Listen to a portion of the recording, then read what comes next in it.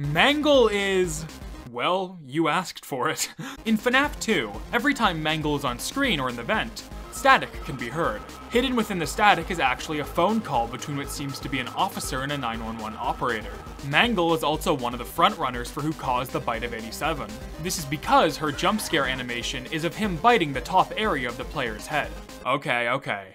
Now for what you really came here for. What is up with Mangle's gender? It all started back when FNAF 2 was released. In the phone guy call where Mangle is brought up, they're referred to as a he. However, Mangle is also in the Ladies' Night Challenge on Custom Night. This sparked a massive debate within the community regarding if they were male or female.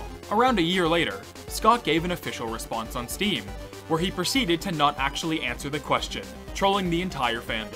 I think it's safe to say this question will never be answered. And I think I'm fine with that.